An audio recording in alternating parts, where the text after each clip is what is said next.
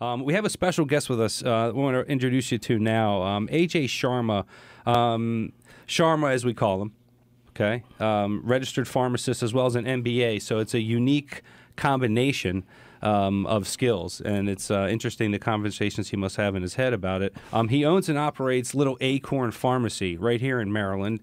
Folks, he's local. He's from the Eastern Shore of Maryland. Excited to talk to him. Sharma, was able to get you on the phone today. Thank you so much. Can you hear us? Yes, I can. Thank you so much. What's up, Sharma? How are you? I'm doing great. I'm enjoying the snowfall. My kids are outside. My son's about to go to work. Very nice. He's going to be making some subs today. Very nice. Feeding hungry people. That's what we're all about here, too. Yeah, we were just out on the roads, and in Maryland, they're pretty good. They're just as most of them have been treated. I think tomorrow may be the big concern, but we haven't had, they said, in 5 years, a snowstorm of this potential. Yeah. Yeah, I think we need it. Well, awesome. Welcome to the show, and we're looking forward to talking with you, getting to know you. Especially being from Maryland. Tell us what it's like growing up on the Eastern Shore. I really loved growing up on the Eastern Shore. We did a lot of fishing, bicycle riding, motocross. It was just a wonderful place to grow up. I kind of wish my kids grew up there too, but I had to move to the big city to go to school. I went to University of Maryland for pharmacy school, but I went to UMBC undergrad, and that was a great school too. Nice. What made you want to move away from the Eastern Shore? Some people may choose to stay fishing, right? I don't know. Any of your friends stay around, or did everyone?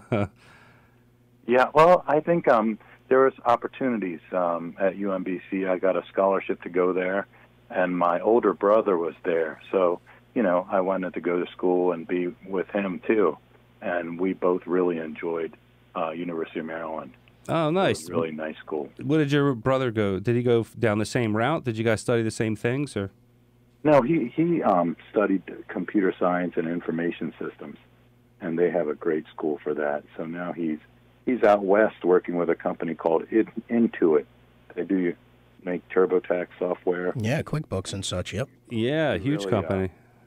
I think a lot of people from Maryland schools do really well because they got a great education here. It's all that good growing up on the Eastern Shore, right? It's all that good food and playing with outdoors, Yeah. I mean, the things he was doing, it was playing with nature, right? You were connected with nature. You were. It seems more people are trying to get back to nature now and trying to get back to the Eastern Shore, I would think. I think so. It's a great place to retire, and my parents are there. They don't want to leave that area because my parents have been there since 1972. Wow, which part of Maryland? They're in Salisbury. I remember driving through there going to Ocean City. I love it. Yeah, it's a great place. It's really nice. They got a great hospital. Cost of living is much lower than here, and it's a great place to live. Sharma, I was reading up about a little bit of your bio when we were starting to get to know you. I hear you're also a musician. Yeah, I play the drums. I originally went to school in engineering and music, and then ended up in pharmacy. I don't know how that happened, but it just did. I still play the drums now, and I really enjoy it. How'd we do on our song choice? Oh, it's one of my favorites. Nice. I was singing along with it. My man. Let me ask you a question. So, let's get the music buff question out. Are you a Beatles guy or are you a Stones guy? I would say both. Really? I've seen the Stones live a couple times. They're great. It's you're singing along the whole concert. I saw them in 2 different decades. And, Mick is running up and down the stage no matter how old he is. Mm-hmm. He's a wonderful a singer, a musician, and I understand that he does triathlons and used to do triathlons and stuff. He's really in great shape. Yeah, that's one advantage the Stones have is they can perform live today, Yeah, right. Whatever's keeping them going, perfect. Yeah, that's awesome. How about drummers? Do you have a favorite drummer or someone that inspired you? I know I used to be a drummer. I mean, back when I was in, I think, 6th or 7th grade. and I had a drummer that was in our same grade, John Lampkin, and he was amazing. He was so amazing, he made me quit drumming. Made you question your choices? I was like, I'm not gifted like this guy. Right. But who did you look up to, Sharma? Any drummers that you? Growing up, Neil Peart was a great drummer I used to listen to. I listened to just as many jazz drummers too. So like, I would listen to old vinyl like Max Roach and a lot of jazz drummers. They are a different style, but I mean, you need a lot of different styles to put in your vocabulary when you're playing the drums, because something you might have picked up jazz drumming might fit into a rock and roll phrase you're playing, or if you're playing with a blues musician, you might be able to use a phrase that you learned a long time ago playing jazz or heard one of the jazz greats playing, and it just fits right in. I could see the correlation. I mean, you have to have a good rhythm, and you have to be meticulous in what you do. So I can see the correlation of how you took your love for music into what you do professionally, right? Oh yeah, it's what I do professionally is a lot like cooking. I make compounds for people. The doctor pretty much says what they want in the compound, and we formulate the compound so it gets absorbed in your skin, or through your in your mouth, or swallowed like a capsule. So we make things that are available, are not available, on the market, and we make them so that we can give them to you, so you get the correct dose like the doctor wanted you to. That's important. Yeah, a lot of people don't understand what exactly a compounding pharmacy does, and what makes that different is unique, and what scenarios come up that someone would need or could use a compounding pharmacy. Most commonly, I would say it's an oral dose for a child. Saying your child needs a dose of medication, and it only comes in, say, 100 milligram tablets. But the doctor says, oh, man, if I give your child a 100 milligram tablet, that's going to be too high of a dose. So what are we going to do? They'll call a compounding pharmacy, and the compounder will either get that chemical and provide it, like, say, 5 milligrams and put it in a liquid so they can take it by mouth. And we flavor it so that a child would like it. So it's not just about the chemical itself. You have to make it what's known as pharmaceutically elegant. Pharmaceutically elegant. I'm going to write that down. That's a word that old compounders use to say, hey, the cream looked great. The production was great. How you gave it to the customer was great. That's a pharmaceutically elegant product. Wow. And that is very, very important in pharmacy. Now that's a good topic, and to translate it into, in my world back in the day, instead of it would, in the software world, it was a complete product or a whole product. It wasn't just the specific code base. It was the way it was delivered, how it was delivered, the intention of everything. Right. I agree. Yeah. That's a good analogy. Nowadays, you might find that in. I think the people that do it the best are probably like Apple, and people have learned from Apple, and innovators have learned from them to make something so easy to use that anyone can use it. That's right. And sort of something that's been on my mind about potency and absorption.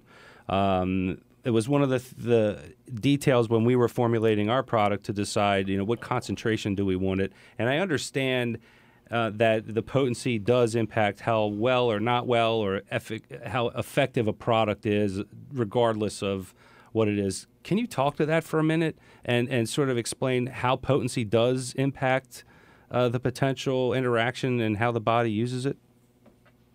Well, there are many different products out there, and you can have a product that has a strong concentration.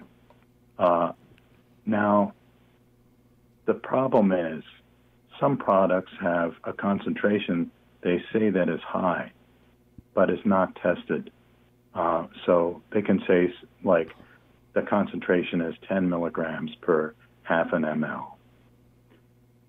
If you have a concentration of 10 milligrams per half an ml and it's not tested as such then your body's actually getting much less of a concentration.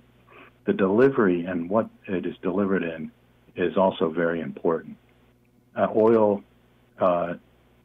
generally in CBD, is much more helpful in delivering than a water-based product because it goes through the epithelial cells and underneath the tongue. So in that respect, when you have an oil-based product, it works much better than a water-based product. That's a good point, and that was sort of what I was really interested in, because we got a lot of questions about us offering different products, and we've chosen our specific oil extract for the ability for it to absorb underneath the tongue, which is a good way of absorbing, versus ingesting it and being on your skin. A lot of people would ask us, will I fail a drug test if I use your product? And we've always said, well, if you put it on your skin, even if it has high THC, it won't absorb into your bloodstream. But if you ingest it, if you put it under your tongue or eat it, it could get into your bloodstream for a test. I think that's really how it comes up, right, Max? That's how it comes up. Yep. Well, that's true. It does get in your bloodstream. Now, does it not get in your bloodstream through a cream, like when you put it topically? It all depends on what the device is, what kind of cream it is. When we compound, we have creams that go just on the very outer parts of your skin, and then some that go all the way through your skin, so that it goes into your blood. Oh, interesting. It's absorbed much better that way, and that would be like, suppose if we're giving an estrogen or testosterone, we want that to go through the skin. Okay. But or a pain medicine, we want that to go through the skin. But if you're treating the skin, like say for a rash, you don't want the medicine to go through the skin. You want it to treat the skin itself. So you don't want a product that's going to go all the way through the skin in that case. Fascinating. Okay. So it's one of those things where a lot of times we want an easy answer to complex questions. Nothing's easy. You know what I mean? I do want to get to a caller. We have Vicky on the phone. Oh, right? All right. That's my wife. So Sharma, she's been bugging me all week because she knew that you were coming on the show. So you have I don't want to call it small. I don't mean to put it down, but you have like a family-owned mom and pop type of a pharmacy, right? That's right. Right. So the natural question that we always have, and I'm sure a lot of people have, is, why would you go to a small pharmacy like that versus going to the big Walgreens and such? And my wife is on the phone because she actually worked for a small pharmacy when she was a teenager. So you just told him what? You just told her the question? Well, no. She hasn't asked the question yet. She works for a small pharmacy and she wants to ask you a question. That's great. Hi. Nice to hear. Hi. How are you? Can you guys hear me? We can hear you. Hey, this is Vicky. Hi, Max. Hi, Steven. Hi, Mrs. Mailsack. Hi, Mr. Sharma. So nice to meet you, Mr. Sharma. Thank you. Thank you for being on the show today. And I just wanted to call in to say hi and tell everybody that it's so beautiful outside. And Max and Steven went out in the snow to bring this wonderful show to everybody. So, but my question is, I just wanted to say that I relate to Sharma. Can I call you Sharma, Mr. Sharma? Yeah, you can call me Sharma. You can call me AJ. Like Max said, when I was a teenager, I worked at a local pharmacy. Shout out to Charles Mead Pharmacy in Ruxton, Maryland. And it was like a local pharmacy, mom and pop, owned by a gentleman named Bernie. And Bernie was like the celebrity in the town because back then, everybody would come to the pharmacy and they would go to the lunch counter, which is where I worked, and get their soda pop and their milkshakes, and then they would go and talk to the pharmacist. And they would talk to him about all sorts of things related to their ailments and medication, but they also trusted him so much that they would, chat with him about everything under the sun. So my question is, now in this day and age with like Rite Aid and Walgreens and all these, the big retailers, they have a consultation window, but every time I go there, nobody's actually there. Nobody goes there to consult. But with this, mom and pop local pharmacy, the customers would go and, talk to their pharmacist. So I'm just curious, do your customers and patients, I don't know what you call them, but customers, I guess, do they come in and are they looking for alternative methods to treat some of their ailments, such as, use of CBD? And, does CBD come up, and what kind of questions do they ask? What are they curious about? And also, how do you advise them? Great. So, we, in small pharmacies, we get to know people a lot better. I have some of my best friends are actually, they started out as my customers. I worked in other pharmacies, like for the big chains for many years, and I saved up money and then opened up my own store 5 years ago, and I'm not looking back. The big stores, one thing for sure, is a battle of attrition. They hire a lot of pharmacists, and they go through a lot of pharmacists because they do so many prescriptions that those poor pharmacists has no time to talk to their customers and get to know them. And they're just really worried about making sure someone doesn't get the wrong medication because they're, checking hundreds and hundreds of prescriptions. So that's a big deal for pharmacy presently. I get lots of questions about what should I take as far as nutritionals and as far as weight loss and about CBD. CBD, I wish had come around about 25 years ago because a lot of the people that have arthritis now and then in their 60s and 70s didn't have a chance to take it in their 50s and 60s because CBD wasn't around. And now it is, and we know that it really helps for inflammation. So inflammation is not a simple thing. There's many different parts to it.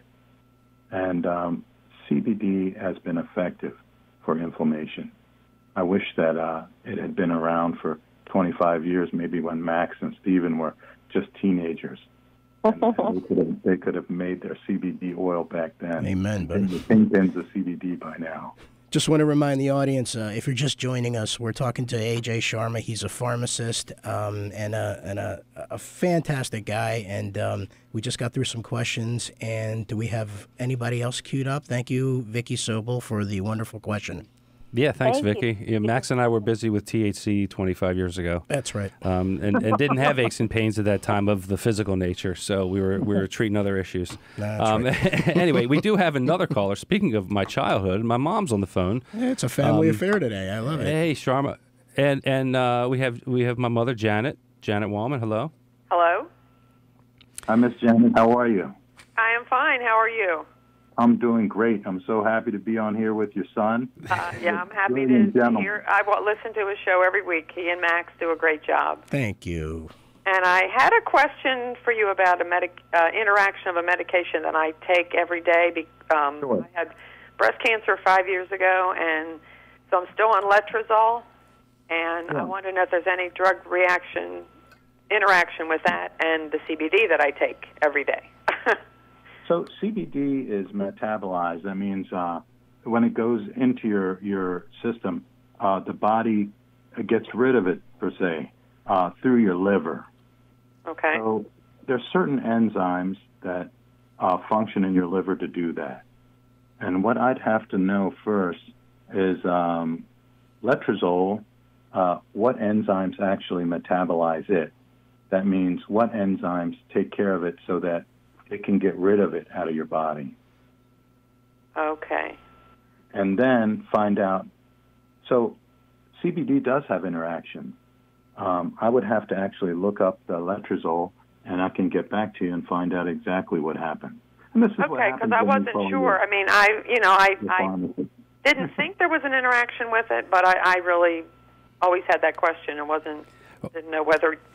Well, that's a good question. For me. And yeah, well, the other side of the question, which would be, what enzyme does CBD interact with, and maybe that could also be another. Because what I've heard and what Max and I tell people is, if your drugs say that they interact with grapefruit, that's a similar enzyme. Right, that's exactly right, because that has similar effects in the liver.